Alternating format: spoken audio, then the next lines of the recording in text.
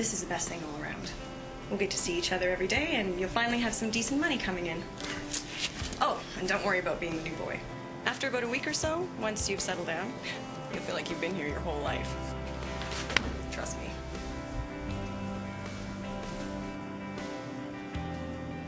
No. I always thought, yeah, you get one gift, and then the rest you gotta work for. Adam. I said, don't worry about it.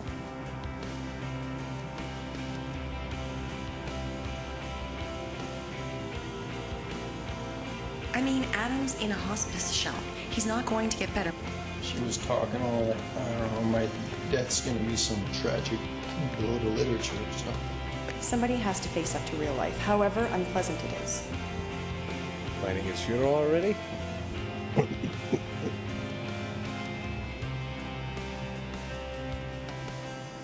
No offense, okay? But who the hell are you? Go see your brother, Shell, and think like a kid.